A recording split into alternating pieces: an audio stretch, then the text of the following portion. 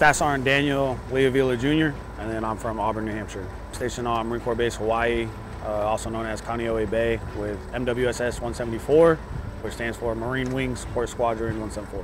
So Toxic Swell joint training environment, basically the Air National Guard. This year's a little bit different because we have active duty Air Force along with the reserve components, emergency manager fields, which also kind of coincides with our CBRN field in the Marine Corps. So it's kind of like a joint training environment where we both get to share knowledge from each MOS and kind of find the gaps or maybe the same similar language that we're speaking. So if we're ever working together in the future, we kind of bridge those gaps now. Just seeing them operate, they have like their own isms as well. And then you throw in the Marine Corps on top of that, we have our own isms. We're all the same general career field. And I think the way that the future's going, since we're all gonna be probably working at an expeditionary air base or air site or something along those lines, we'll have to cross paths. And if CBRN's ever involved, we'll be able to speak to each other a lot more clearly, probably have a better understanding of what another service is saying when it comes to CBRN.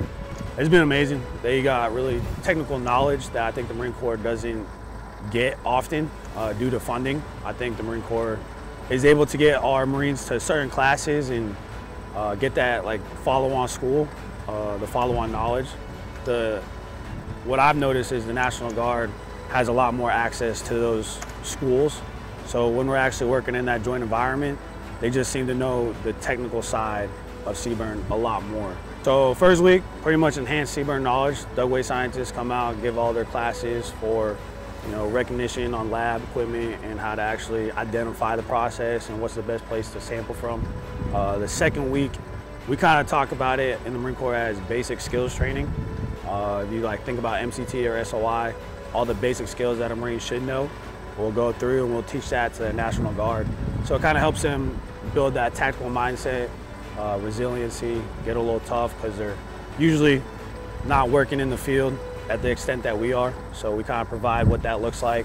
My perfect Toxic Swell would be all CBRN career fields with different service branches, not just United States, but other countries. And then we'll be able to have that wealth of knowledge pulled together, and then we can bounce ideas, bounce TTPs, bounce a plethora of knowledge on how to operate in a CBRN environment with each other. The intent behind Toxic Swell was to build resiliency, toughness, and a tactical mindset. So along those things are the small unit leadership.